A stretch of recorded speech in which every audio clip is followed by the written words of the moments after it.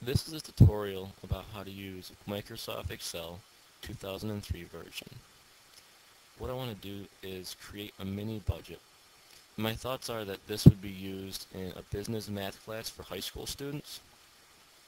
So first what I want to do is go into Microsoft Excel and open up a blank database. Next I'm going to type in what I want to call this, and this is going to be Excel tutorial.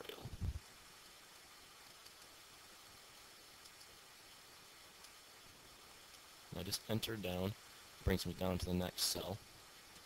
This is going to be my title of my spreadsheet here, mini budget. Since it's a mini budget, I'm only going to do 4 months. I'm going to start with September.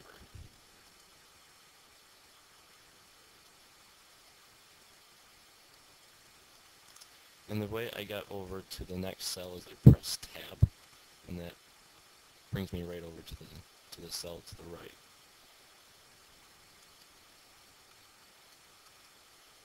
And December. Alright. So I thought of a list of a few things that someone might spend their money on.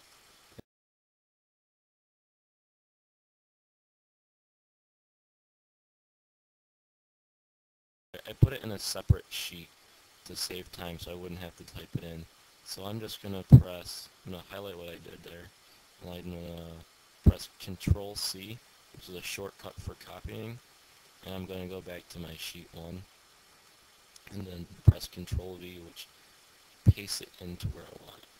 So I thought of groceries, car payment, gas and electric bills, rent or a mortgage, cable and internet, and loans.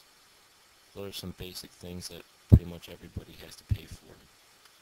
And we're also going to make sure that there's a total on that. And I also want a total over here. And I'll show you why.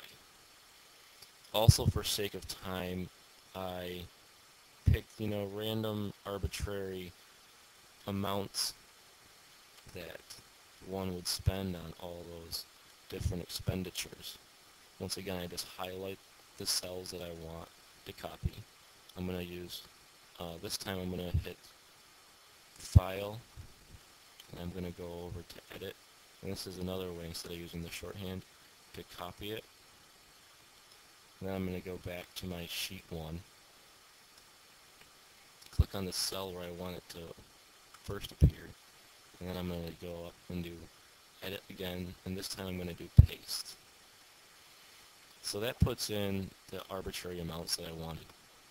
So I'm thinking of a person on their own, a single person, each month spending roughly between 120 to or 50 to 120 dollars. I'm thinking December, you're having family, friends over, so you're going to spend a little bit more. A car payment is usually the same. Gas and electric is usually pretty close. Colder months may be a little more expensive because your heat's on.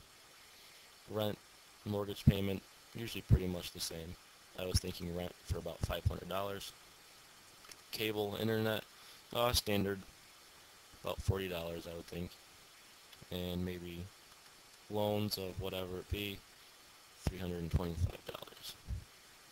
Now, what I want to use is I want to highlight these cells underneath September to know how much money I spent in September. So I highlight those cells, and then I'm going to go up to this summation sign, and it says auto sum. So I'm just going to click that, and it brings up my total expenditures for September. Then I'm going to do that for October, November, and December. I'm going to highlight all 3 of them, and it'll total them up for each individual month and put them in. Alright, so I know what I spent each month, but say I want to know how much money I spent on just groceries for those 4 months. So I'm just going to highlight those, and then I'm going to do the auto sum again, and it tells me how much money I spent on groceries for those 4 months. And then I want to know how much money I spent on the rest of those things. do the auto sum. Alright, so my total for each thing is right here. Now I should add those up, which is using auto sum again, and I can find out my total expenditure. This is my total expenditure for all 4 months for all those expenditures. So I spent $4,900.50. Now one other thing I want to do is I want to highlight all these numbers, and we're talking about money, so I want to change this to dollar amounts. So I highlight them, and I'm going to go up to format, and I want to format my cells. And it comes up here. You have tabs. You have number, alignment, font, border, patterns, protection, and I'll show you what some of those other things are. Now under number, we have general, number, and currency. I want currency because we're talking about money, so I click on that and then I OK it. As you can see, it changed all my values to monetary values.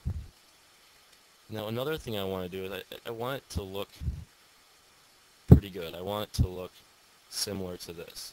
So how do I do the enlarging of Excel tutorial? Well, I'm going to highlight these 4 cells, and I'm going to right click my mouse, this is a shortcut, and go into format cells.